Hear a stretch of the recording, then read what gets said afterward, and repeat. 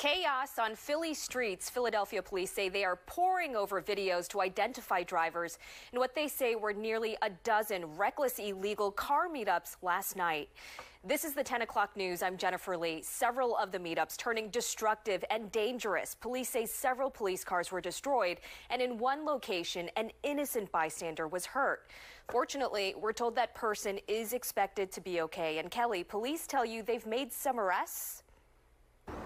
Jennifer, they have, so at least 2 arrests, both from Delaware County, one a juvenile, according to police, and they also issued several citations for Shocking video given to Fox 29 captured one of 11 illegal car meetups, according to Philadelphia police, between about 9:30 Saturday night and 4:30 Sunday morning, with as many as 200 cars drifting and drag racing using fire and fireworks. 6 of the incidents, police say, were particularly destructive, especially towards officers and their vehicles. Jumped on while the officers in the car. They're jumping on the windshield. They're physically doing damage. They don't care about your safety, their own safety. If you've all seen the videos with the behavior, they really don't care. You know, it's just about how much chaos can we cause. In an unusual Sunday afternoon press conference, police say due to having officers dedicated to this issue on the weekends, they issued a number of citations for violating the city ordinance and made a few arrests. It's playing whack-a-mole.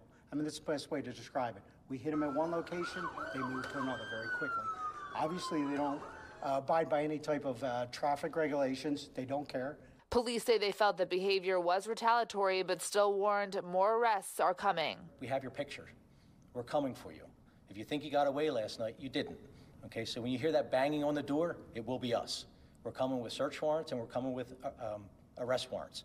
Just around the corner from the aftermath outside City Hall, Sunday, a gathering of motorcycles and other vehicles for a peace ride down Broad Street. I saw the street when I came around, horrible, but we have no tolerance for lawlessness. Riding alongside the family of 13-year-old Alasia Smith, fatally shot last week, Pastor Willie Singletary condemning the behavior overnight. Real bikers who love this sport, this is our passion, we're totally against that. If you want to do burnouts, go to Maple Grove, go to Cecil County. They got racetracks. If you want to do all that kind of stuff, go to the track. Don't do it on our city. This is where we live. This is where we stay. Police say they are working with the district attorney's office to identify these drivers, especially ones that drove off, to charge them with eluding and reckless endangerment. Jennifer. Reporting live from police headquarters tonight. Thanks, Kelly.